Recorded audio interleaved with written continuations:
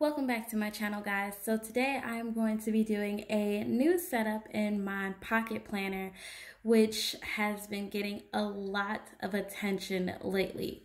If you do not know, I kind of hybrided my Filofax pocket into a ring and string planner, mainly because I wanted to have the both of the things that I like in one place, so the best of both worlds. I swatched out some notebooks and changed out a few of the inserts and definitely put 2020 in here. So we're gonna go ahead and take a look. So I'm just using these pens that I bought like a couple of years ago. They're the Bic Click Stick pens. This is in the color purple. I do apologize for that blurriness. There we go. So this is in a color purple, and then I'm also using the one in blue. I just think that color pens are so much better than black and blue ink, but I definitely do keep black and blue ink just for conveniences of writing or signing documents. So if you can kind of tell, my notebook has definitely swatched out. I've actually put in my sequins notebook that I was housing in my Passport TN. I took out the Let's notebook because I just kind of want to use what I have. Part of my whole problem is I use a little bit of something and then I stray away from it and then I never go back to it, and then I end up throwing every piece of it away, and that's not cool. I mean, it's been a lot of money on these things, so you definitely want to use the things that you have versus buy new stuff, to say the least. So I went ahead and put that notebook into my rings. I was using it for bullet journaling because in my passport size, it did not have calendar inserts at all. So primarily what I was using it was like a calendar tracker weekly, and I used it. I mean, it was in my Passport TN, so I definitely used it, and I definitely enjoyed using it. This paper is really good. It's one of those little flex notebooks, so you can bend it any kind of way. I definitely did like daily sheets in here, although I kind of fell off a little bit, but I did do like daily sheets in here. And then I put September's calendar in here, but I just never used it for weekly or daily planning. So my idea is, because I already have calendar inserts in here, is to use this as my catch-all notebook. It kind of takes up from me having 3 notebooks in here, so now I just have 2. So this one is like my catch-all, and it's grid, so my favorite. In the front, I definitely have another notebook. This one, I definitely just want to use for YouTube. It's YouTube only. That's my goal, is to just have one space, one spot strictly for YouTube. I can put all of my YouTube ideas, and then I don't have to worry about anyone seeing it because I'm never going to flip through it. I'm always going to flip past it. I swapped out the strings for blue elastic. I went ahead and purchased like some string elastic from this store, that store Action. They had like these different kind of elastics, so I definitely like swatched them out from the brown to the blue one.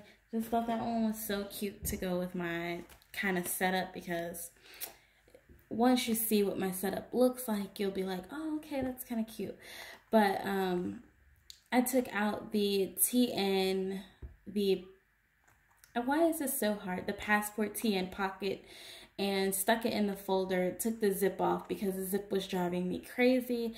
I just use it to keep extra like filler paper, like note filler paper in here. It's just a little bit, not a lot. And then some decorative stuff in here. And then I took it out mainly for the card thing, because there are like some card pockets in there. So that is mainly why I took it out. But yeah, if I want to use it, if I want to put my credit cards or something in here, I can definitely do so, or business cards, or what have you. So I definitely took out my pull-out inserts and shifted things around, and I definitely opened up my 2020 pack and was super thirsty to put that into play.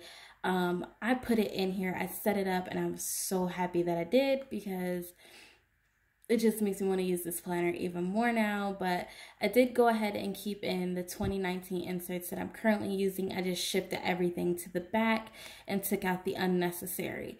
So kept the flyleaf in the front that I decorated with the vinyl stickers, only this time I added a foiled I've added a foiled journaling card, which I showed in the video that I just uploaded in my personal. So like I was mentioning, I have a paper pack that has a bunch of different kind of paper in it with like journaling cards and whatnot, and I just cut down the ones that I liked. This one just says sunshine on my mind, and I thought it was so cute. You'll see a couple of these throughout my planner. This does turn, but it's kind of like I don't know. I have to take some things out of my planner because they just kept falling out. I have to find a way to kind of like keep them in there for the time being. It does turn. The only problem with it turning right now is that I have the notebook in the back, but it does turn when I do lay this down and lay it flat. So like I said, the journaling card and the flyleaf, and then I just have the Filofax sheet in the front. The pink one I just shifted to the back. You'll see that I shifted everything for the rest of 2019 to the back. And then look, surprise, surprise, I have all of my tabs on the side here. I'm actually not against these tabs because they are not paper tabs. They're laminated, so it's not just the paper. And then on top of that, they're super small and they're really close together. So it's a lot different than it would have been in my personal rings. So I think that's why I like them more in the pocket. I definitely kept in this little thing here in the front. I'm keeping this in. This is going with me from planner to planner. I do not care what planner I'm in. This is by far my favorite because it acts as a page lifter because it's made of plastic. It's just like a thin plastic, but it is my favorite. It just protects the paper so well. Once you get through that, you get to your first sheet, which is the holiday symbols. So this is the American one, and it also has the different country ones, but these are the holiday symbols that it's showing throughout the planner. I could have opted to get the German one, but this one was the English pack. So everything in here is all in English. It does have some of the different languages, but mainly English is the one. So yeah, I just decided to go with the English one. So after you get through the holiday symbol sheet, on the back there's just some lined paper. I don't know why they do that a lot in here. Instead of just leaving something blank, they put lined paper on it. I guess if you want to take a note or if you want to jot something down. All of these dividers are roughly the same symbol, just different color, so we won't have to go too deep into that. I have all of the months in here, so January, all the way through December. On the back of each divider, there is a calendar, a small to-do section at the bottom, and then also a note section. And then starting into the week, there is a lined side on the back of that. So let's see. It's like stuck together because it's really brand new.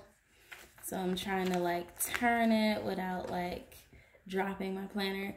But this is what the weekly spreads look like. So I'm so happy that I decided to go with the illustrated version because I was contemplating on whether or not I wanted to stick with the version that I have, but I really love the illustrated version. It just adds a lot of color, a ton of color to this already simple planner.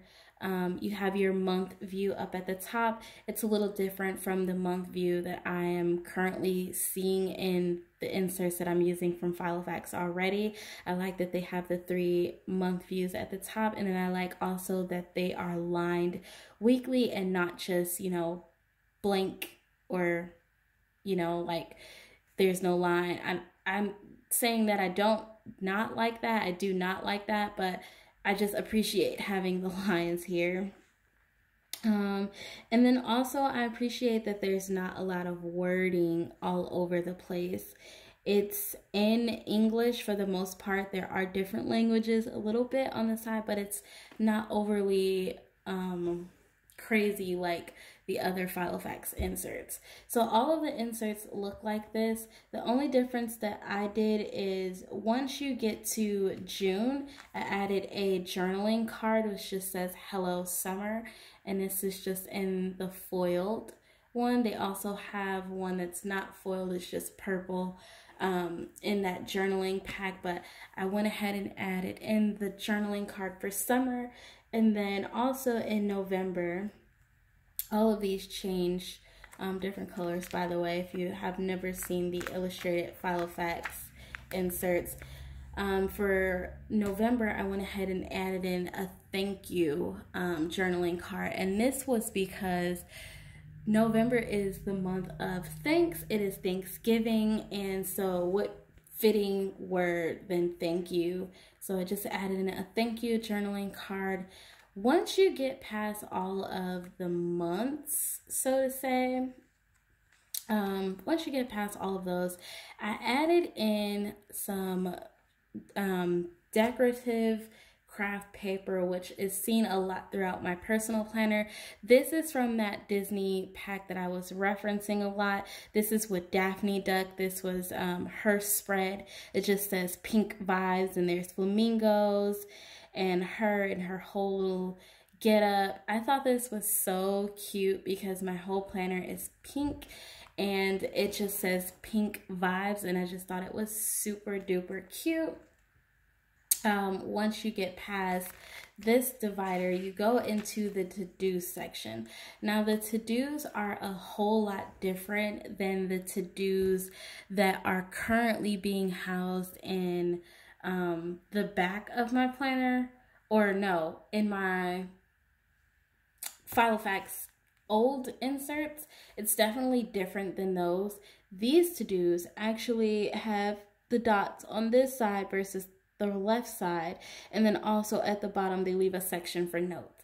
I could have did without the notes. I really could have just stuck with the to-dos because this particular paper pack gives you so many, like, it gives you so many spaces to just write things down, so I don't necessarily think they needed to have an extra to-do in there or extra note, but it does give you that, and they give you quite a bit in different colors.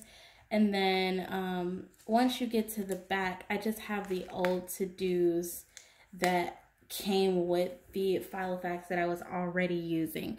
So I appreciate the new ones because the lines are a lot smaller, but I definitely love the old ones too, just because, you know, they're just simple all the way around, and they don't have like a lot going on. So I definitely appreciate the new ones. The blank, after you get past this, is the blank, but before you get past it, you have some craft paper. This is out of a different one. This is the textured one, and again, it's like little glitter on here. The camera isn't picking it up, but there is glitter all over the sheet. And then once you get past it, you go into what is like the note section. So there's a blank and lined sheets. There's no grid this time, just blank and lined. I actually may purchase grid, but I don't necessarily think I need it. I do have a ton of the Filofax note paper, just the regular note paper. So I have a ton of that. So if I ever run out of this, I can definitely run to that. So yeah, just put that stuff in here. And after you get past this, I'll show you what one of the blank ones look like. So this is the blank insert. I do kind of like that they given you a border. It doesn't make it so boring. It's definitely a lot of pop of color. But the blank ones, I could have done without the borders, but I definitely do love it. So I'm not saying I hate it. I just could have done without a few things. But after you get past this, you close it off, and this is where I'm housing 2019 inserts right now. So this is the section for 2019 in the back. So right here is just out of a paper pack. It has like this textured type of paper again, and it's like glitter on the little colored dots here. And then you have my clear fly leaf that I've been moving from pocket to pocket. I just took off some of the things and repositioned some of the stickers, and then stuck behind it a journaling card that says best things in life are free.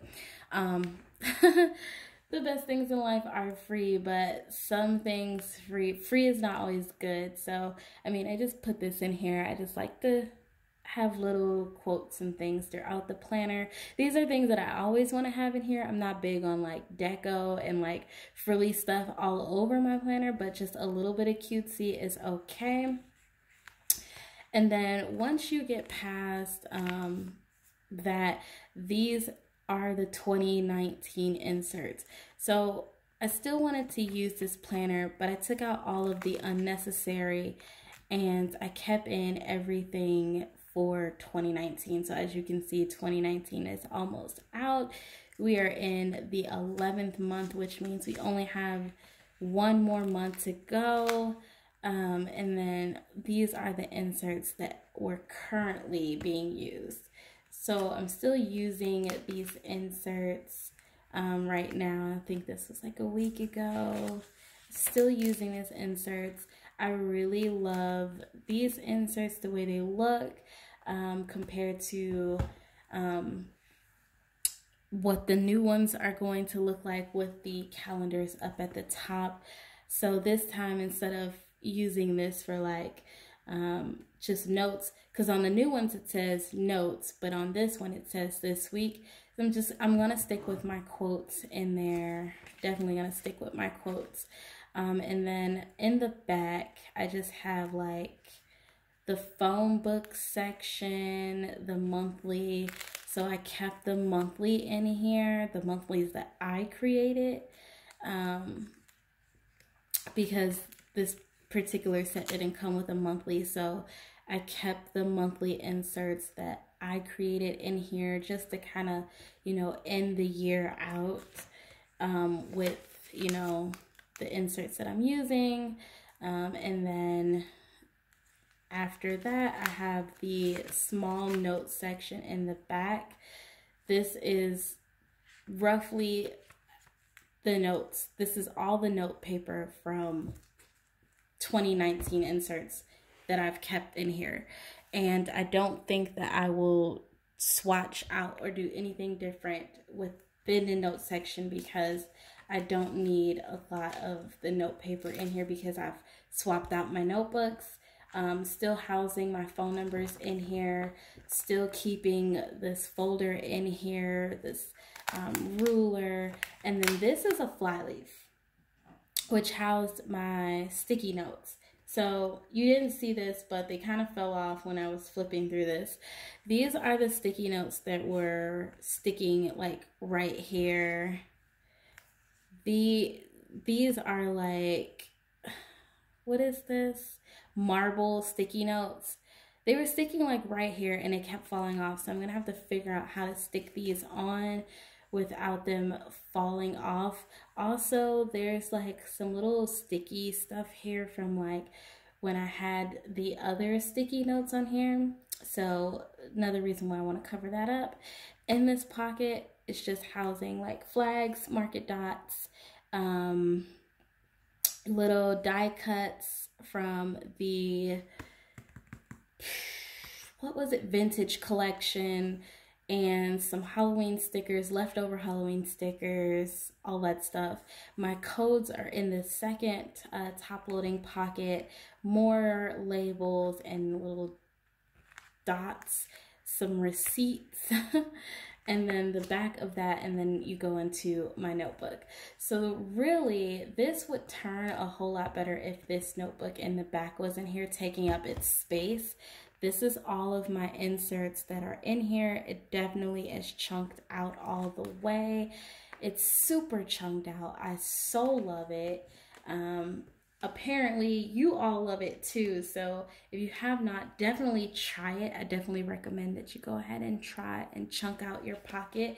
It's not damaging your rings at all because what's inside the rings are not being, you know, the rings aren't being expanded as they would be if I had a lot of stuff going on in my rings. So I don't know if you guys can see very closely, but there's no gapping in the rings, like none. There's no gapping at all, and that's because my rings aren't overly stuffed.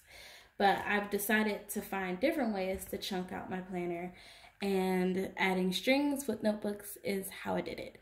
So yeah, guys, that is my pocket.